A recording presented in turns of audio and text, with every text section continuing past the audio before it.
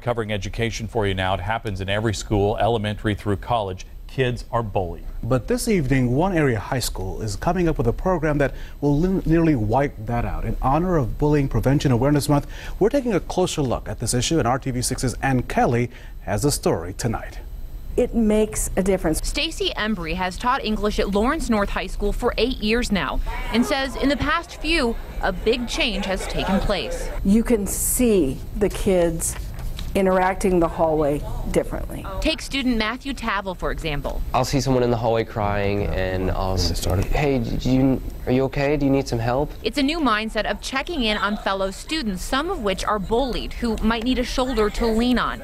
And Embry says it came about thanks to a student group here called Character Crew. These are teens choosing to step up. They've joined the club, essentially saying they will be more mindful when it comes to what's happening with their classmates.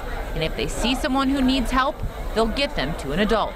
If there's someone who's sitting alone at lunch that, looks like they would want a friend, we go sit by them. About a month ago, a kid said, I had 3 different Character Crew people come up and ask me to eat lunch with them.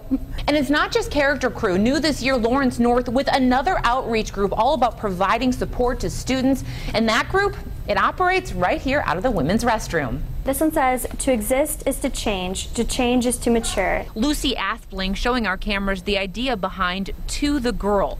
While Character Crew helps kids as they're being bullied, To the Girl reaches out to them here when they're seeking refuge, providing messages of support to show girls they're not alone. I know that I've even come in the bathroom and I read the message that we write, and it's really sweet to read those, and it's really helpful. It's just nice to know that there are groups that will listen to you and help you out. Ann Kelly, RTV6.